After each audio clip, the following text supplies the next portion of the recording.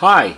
Almost 2 years ago, one of the very first videos I made was a final testing video of a customer's NuTone LBC55 musical electronic door chime.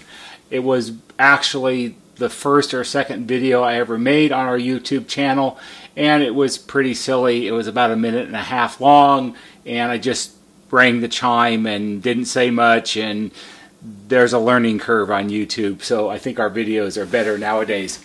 But today we have another LBC55 in for repair, and I thought I would show you a little more about it and tell you a little bit more about it and see if we could do a decent follow-up video. This came from a customer in Canada. This is not going to be so much a repair video as it is an overview of the pitfalls of trying to repair something like this. So this particular LBC55 is from 1980. LBC55 is a variation on the standard LB55, and the difference is the LBC has an LED display here in the center, and it has a programmable clock, and then you can set the clock to strike on the quarter hour, half hour, or on the hour. And this customer has this connected up to an intercom system, and he likes the clock and the chiming feature and all of that. So we're going to see if we can get it sorted out for him. So just to show what it's like before I start, let's go ahead and power it up. And you might be able to see here, if I shade it, the display comes up as 123, and the intensity of the LEDs kind of fluctuates a little bit there. Go ahead and ring it and see what it sounds like.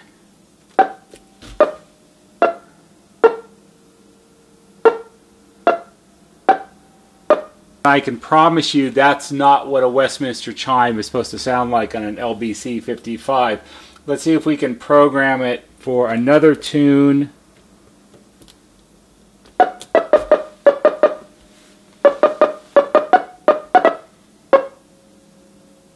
I'm not sure what that was exactly. Let's try one more. Oops.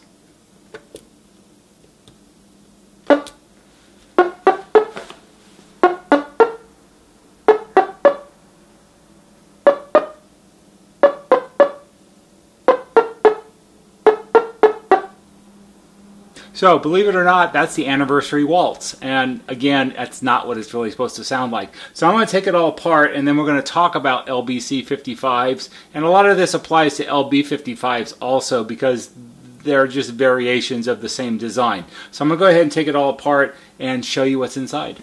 Alright, so I've disassembled the customer's chime, and I took the two boards out of the case.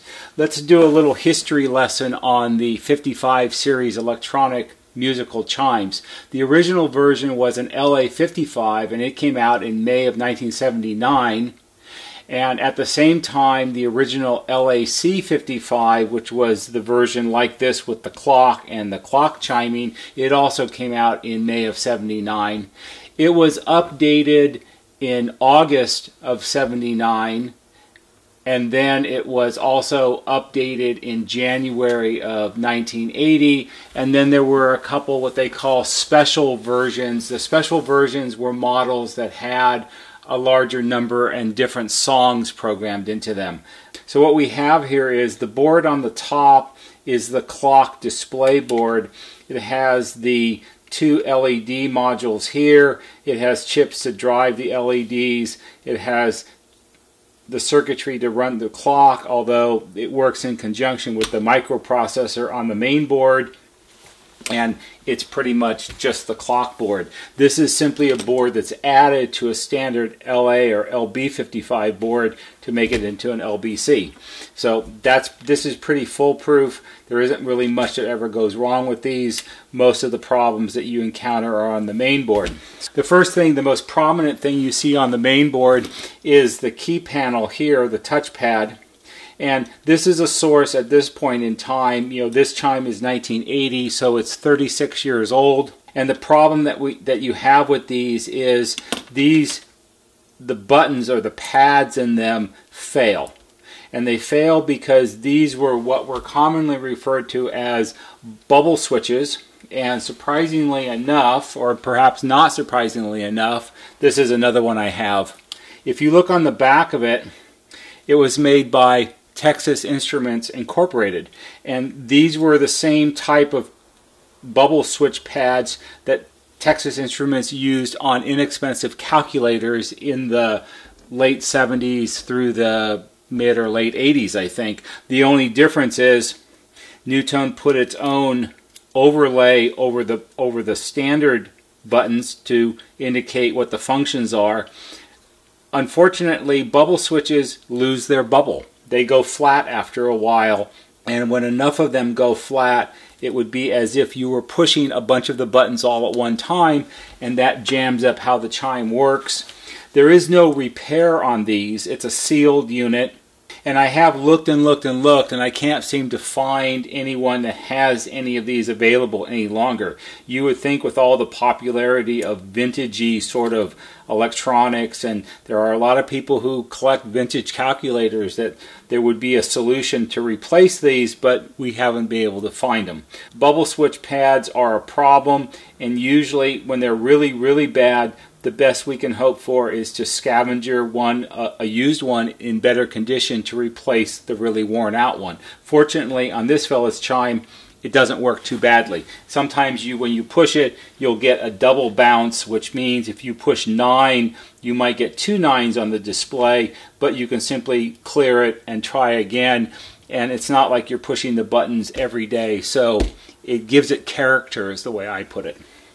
If we lift up the keypad and look underneath, it's actually a fairly simple layout here. This portion of the board here is the triggering portion, and these are where the screws go through the back of the board, and the wires from the different doorbell buttons on the exterior of the house would be connected. You have front, side, and rear. Down here you have, this is primarily all power supply. Down here you've got a couple voltage regulators. You've got a bunch of capacitors for filtering. Down here this is an op amp, and this is sort of a little preamp circuit over here. And here we have an LM3800, or in later models an LM3900. This is a little amplifier IC, and you've got some supporting components to make that work. And all of this, everything around in this area, around the perimeter of the board, this is all sort of standard, off the shelf, easy to find, not hard to repair sort of problems. And then we run up against the heart of the whole thing. And the heart of the whole thing is this chip right here. This is an Intel Model 8021 microprocessor. And this is truly the heart of the chime. And if we take a quote out of the service manual for the LA55 series chimes, NuTone thought it was important. This is from 1980. And they thought it was important. They put out a supplemental service booklet to help service centers deal with something like an electronic chime with a microprocessor. And what it says in the manual is the microcomputer, this, and its associated components form the heart of the system. The microcomputer contains the entire chime operating program in its read-only memory. The program is like an endless list of instructions which the microcomputer sequentially executes one step at a time over and over again. Most of the microcomputer's time is spent cycling repeatedly through the part of the program dealing with the scanning, the input circuitry from the keyboard and front and rear and side buttons, and so on and so on and so on. In another service technical bulletin that NuTone sent out, they state very clearly that the microprocessor is the chime. I think there was a lot of confusion with service centers about this type of design because this was a new idea, and this is the chime. The rest of this is all just supporting components and supporting circuitry.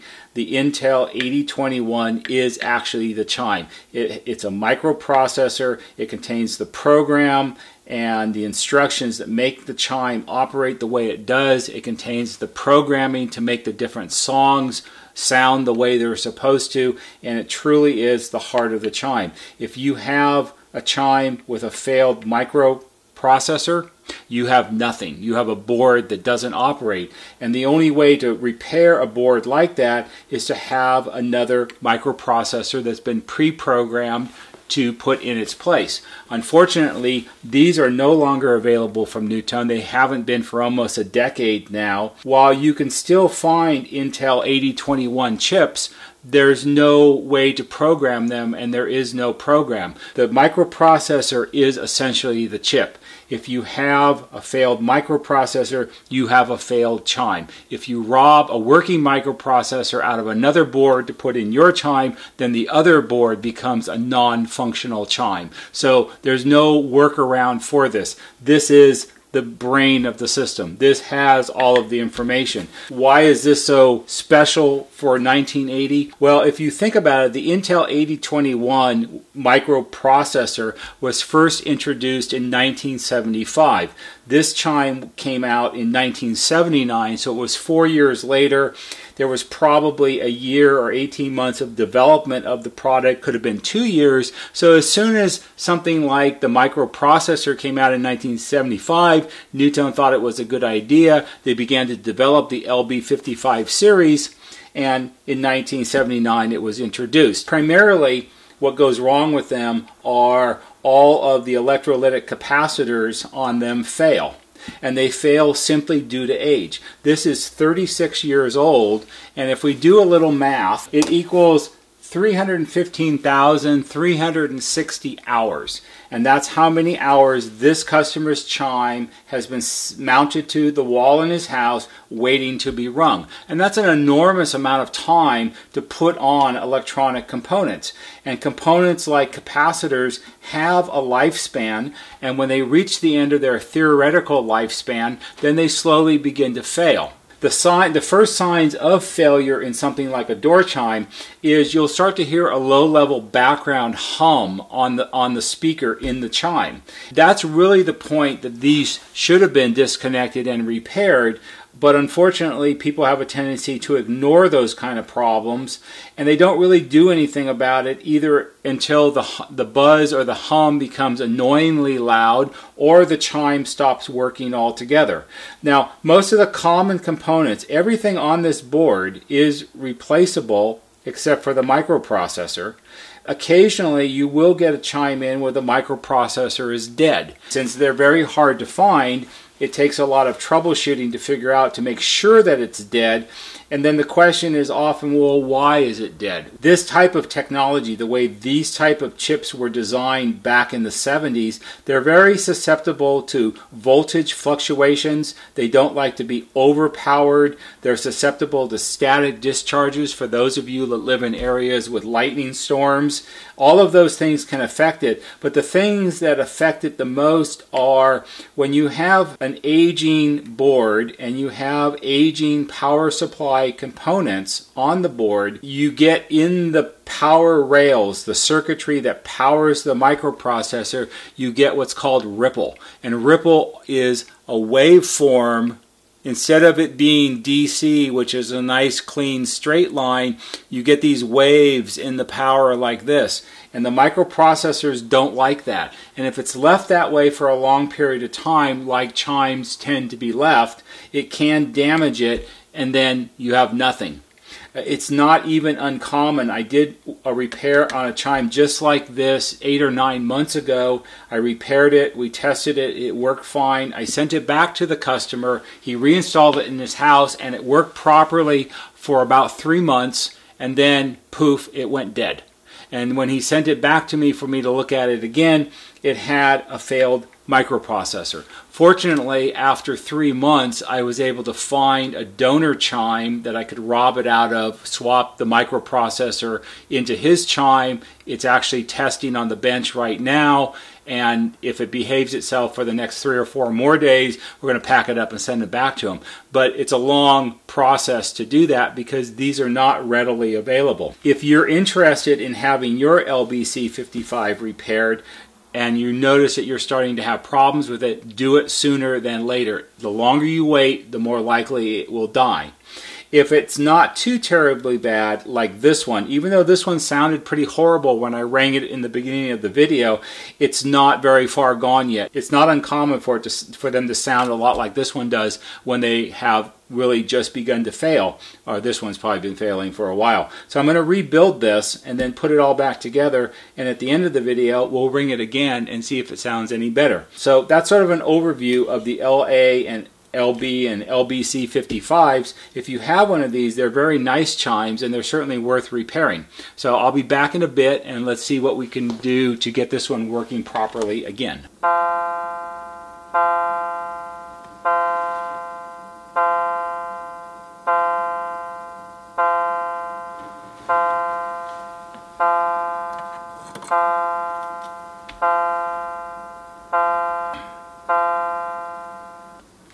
As you can see, our LBC55 is working again. That was the 12 o'clock midnight or 12 o'clock noon chime. And let's go ahead and test the songs and see how it compares to what they sounded like in the beginning of the video. So this is the standard 8-note Westminster.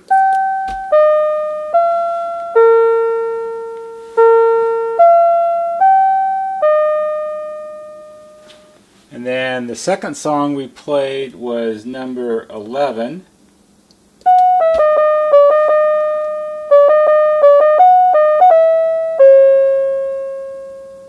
And of course that sounds much more familiar now than what it sounded like as it croaked it out the first time. And then finally we'll do the Anniversary Waltz, which is the longest song that it plays.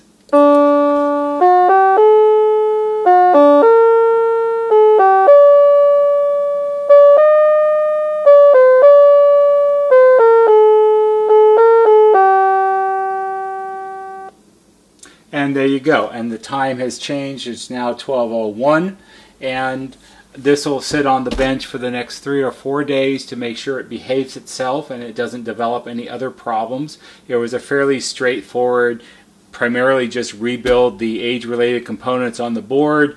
There was a couple voltage regulators that I changed because they were fairly far out of spec. So if you have an LBC or an LB55 and it isn't totally dead yet and your house didn't get hit by lightning or have some other terrible thing happen to it, it's very likely that it can be repaired. But you have to do that with some amount of caution if you send it in, because even if it works, after it's repaired, there's no real guarantee on how long it'll last. Could be months, could be weeks, could be years, could be another decade. It's really, really hard to tell. When a microprocessor is involved, if it has some amount of damage and it's not apparent when the chime is operational, it's really hard to guess how long it's going to last. Unfortunately, there is no method to measure the condition of a microprocessor. It's one of those, either it works or it doesn't. It would be nice if we could come up with a supply of replacement microprocessors. NuTone used to actually sell them as a separate part that you could buy. You could order it from the parts department, and you would have them on hand, and if a customer's had a problem, you would just pop out the chip and pop in the new one and you would be all set. Unfortunately, that's not the case anymore today, and as hard as we've tried, while we can find 8021 microprocessors, these are two that I bought recently. These are brand new they were actually in Intel chip holders when I bought them. They came from a fella in Israel. He seems to have a supply of them. Unfortunately, the equipment and the technology that it takes to insert a program chip and read the information, copy it out of the chip, and then reprogram it into a blank chip, the method and the technology and the equipment to do that seems to be gone in the world. There isn't anyone that I can find that can really do it, at least not at a reasonable rate. You really can't do something like that and have it cost $40 a chip, because people simply won't spend that kind of money to get their chime repaired. So it's an uphill battle on these, but we work really hard. Fortunately, we buy up used chimes to rob parts out of, and we do whatever we can to keep them working. So that's all for today. I hope you found this interesting and helpful, and perhaps a little better than my first video that I posted almost 2 years ago. If you did, please give it a thumbs up on YouTube. If you would subscribe to our channel, we would appreciate it. Our YouTube channel and this video are ad-free.